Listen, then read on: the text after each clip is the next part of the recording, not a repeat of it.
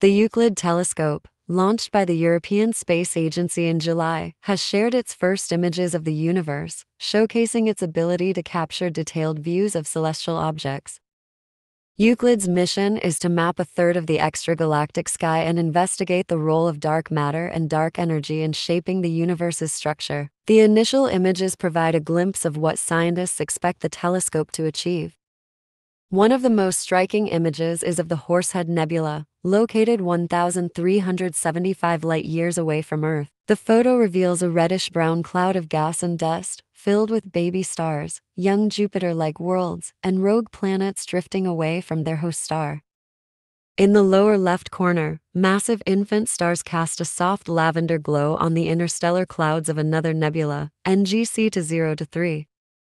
The Perseus Cluster, an aggregation of galaxies situated 240 million light-years away, was also captured in a spectacular new view. Many of the colored specks in the image are not stars, but galaxies, some of which are so faint that they have never been seen before. Free-floating stars, separated from their galaxies and floating in the spaces between, may also be present within the cluster.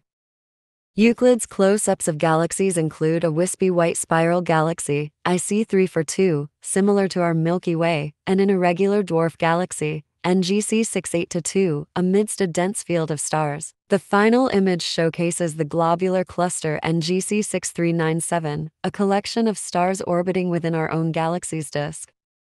Unlike NASA's James Webb Space Telescope, which focuses on specific areas of the sky, Euclid excels at imaging wide swaths of the universe while maintaining detailed resolution. This capability is particularly useful for discovering objects like free-floating worlds.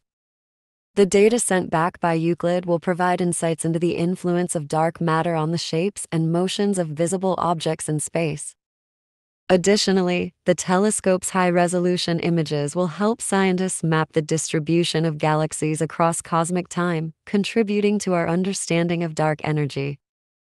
The Euclid mission team is currently conducting final checks and calibrations of the telescope's instruments, which include a 600-megapixel camera for imaging and a near-infrared spectrometer and photometer for recording light from galaxies in non-visible wavelengths to determine their distance.